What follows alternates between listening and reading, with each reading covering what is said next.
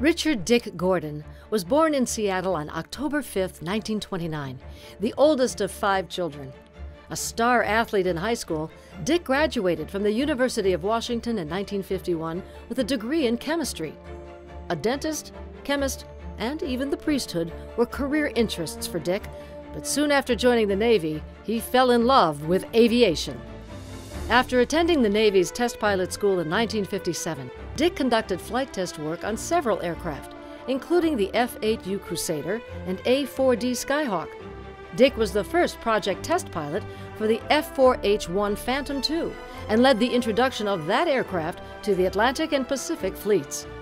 Dick won the Bendix trophy race from Los Angeles to New York City in May 1961 and set a transcontinental speed record of 869.74 miles per hour in 2 hours, 47 minutes in an F-4 Phantom. In October 1963, Dick was selected as one of the 3rd group of astronauts named by NASA.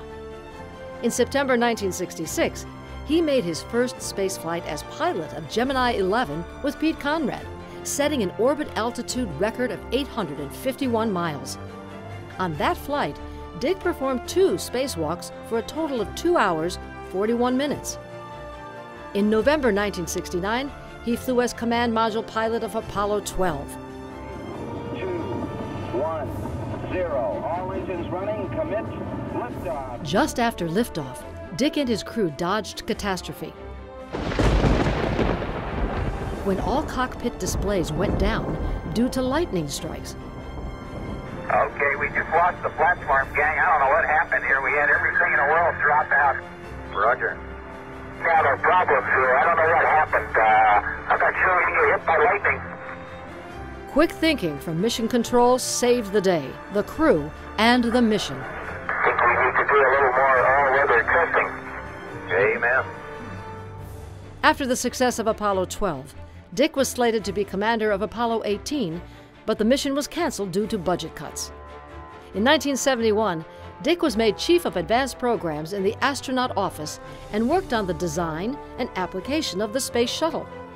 Dick retired from NASA and the U.S. Navy in January 1972.